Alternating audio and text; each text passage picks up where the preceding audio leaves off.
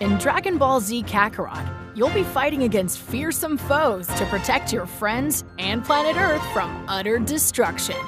But in order to do so, you must always remember to train hard and power up the Z Warriors.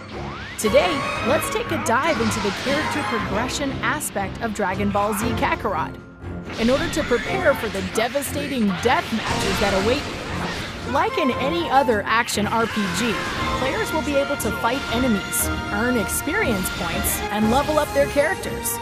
However, in Dragon Ball Z Kakarot, you are able to power up Goku and friends in a lot of other ways. Eating is especially important, as not only will you be getting temporary buffs, but also a permanent increase in your character's stats. You can eat some fruits on the go, or cook meat at campfires. But the best way to acquire food with high stat boosts is to head to a cook located in towns or small villages to create dishes. Or even better, go home, talk to Chi-Chi, and ask her to create a full-course meal for you. You'll have to go on the hunt, as you'll be needing ingredients, as well as recipes, which you can acquire through sub-quests or by talking to NPCs. Searching through areas and collecting Z-orbs is essential for acquiring super attacks. You're able to collect different Z-orbs throughout the game. Colored Z-orbs are typically found in areas that are related to their color. Once you've acquired the necessary Z-orbs, open the character's skill tree and unlock slots to acquire new special attacks or power up existing ones.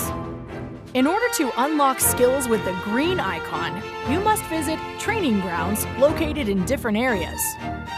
In order to access the different training options, you must use D-medals, which can be found all over the world. Searching for Ki will help you find medals a little easier, so be sure to keep an eye out. Once you have enough D-medals, you can begin the mental training against other Z-warriors, enemies from the past, and even yourself. Finally, a unique way to power up your party is through the community boards.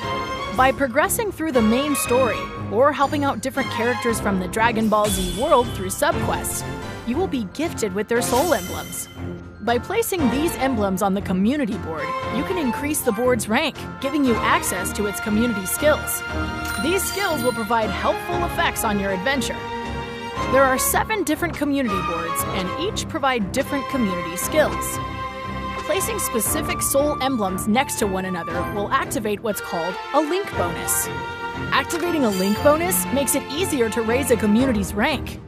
You may also be able to hear some exclusive dialogue between characters. As you can see, the world of Dragon Ball Z Kakarot is filled with many ways to grow stronger and defeat the most fearsome enemies that stand in your way during the adventure. That's all for today, but keep your scouters on the lookout for our next videos on Dragon Ball Z Kakarot. Get ready for the full version of the game coming on January 17th on PC, Xbox One, and PlayStation 4.